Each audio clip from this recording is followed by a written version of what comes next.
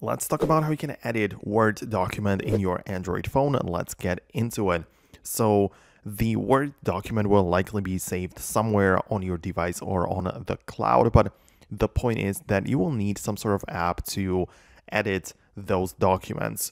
So you can pick the Microsoft Word, you can pick the Google Docs, it's up to you. Even more options are available, but using these apps, when you open them up, you can see that I have the ability to just click on file and open a new document or an existing one to edit it. And I can just see which I have available on my device. So I can browse my local files, I can browse my cloud files, and it is up to me to find a way on where or to know where exactly my file is located. But once I do locate it, I can tap on it and the document is going to open up. So I can perform and edit it as much as I want. I can perform any changes I wish, right? I can, of course, reorganize that file and do whatever I need. After I'm done, what I can do is to click on the file icon again and tap on a save. When I click on a save, it will mean that the document will be updated with the edited information.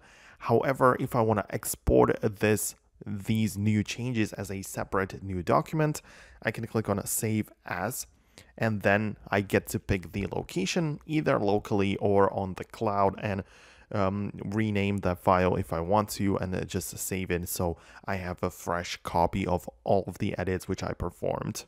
So that's how it works. If you are using the Google Docs instead of the Pages or the Word from Microsoft, right, you can do it very similarly. Naturally, it is more integrated with the Google Drive, but you can there, of course, open up the files and just, play around with the file, like edit it and save it, export it, whatever you got to do. But you will need some sort of software like this to perform these edits. So let me know below in the comments if you liked the video or if you have more questions about it. Hit the thumbs up if you enjoyed it, and I'll see you in the future videos.